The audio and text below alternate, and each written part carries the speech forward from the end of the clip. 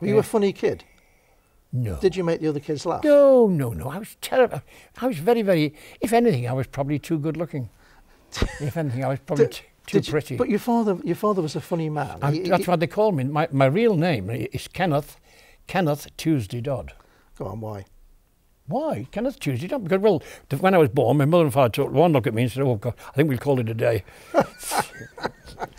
But I had a lovely mother and father, a lovely brother and sister, Billy and June, and I had a great place to live in Knotty Ash with fields all around, and wonderful childhood. My hobbies were lighting fires, climbing trees, and burning a hole in my coat. Did your dad tell you jokes? Yes, always. Was he a funny man just very, in his way? That's how I learned to tell jokes. I learned this wonderful, mysterious thing called timing. You hear people talk about, oh, this fella, he's got timing, his timing is wonderful. This different comedians. Well, I more or less learned it at my father's knee. You know, he had a funny knee. And but his timing, the way he could tell a joke, the intonation and the time. If you want to know what timing is, now people talk about this word timing. Listen to someone like Frank Sinatra or Perry Como, the way they time each phrase in the song. Because sometimes you're not just telling a joke, you don't just tell a joke, you sing the joke. And you know, the words have got to be the exact amount of words, the rhythm's got to be right, and you've got to know which words to emphasise, which words to play down.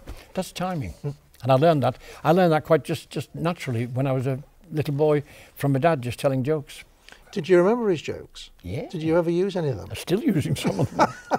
Yeah, there's one particular joke I do in my act. I do it in one of my acts, and I tell it. And do you know something? It gets a huge laugh, and every night I think. But you think of your dad when you tell it every time. Yes. That's lovely. He must have been very proud when he saw that you could make people laugh and you know, to be a comedian. It must have been fantastic for him. I don't know if I think he would rather have helped him out on the coal round. No, of course he was.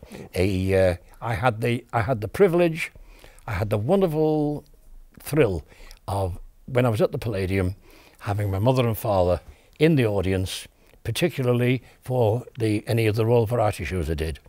Yeah, I used to get them tickets, and they actually saw their Kenny on the stage saying, "By Jove, ha ha, how tickled I am, Your Majesty." Yeah, that's fantastic.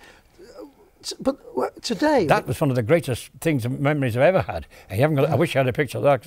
Yeah. I played the Royal Household Christmas party, the Christmas party they have every year at Windsor Castle, and we all went along there, the big orchestra and lots of acts, you know, and I'm singing, and just a room about as big as this, with all fabulous oil paintings around the walls, and the Queen is just there. The Queen is just in front of it, but within 6 feet of you, and she's sitting in a gilded sort of chair, and I'm singing happiness, happiness, the greatest gift. And as I'm looking at her hands on the chair, on the arm, they're going, and that's it. An abiding memory. I shall remember that forever.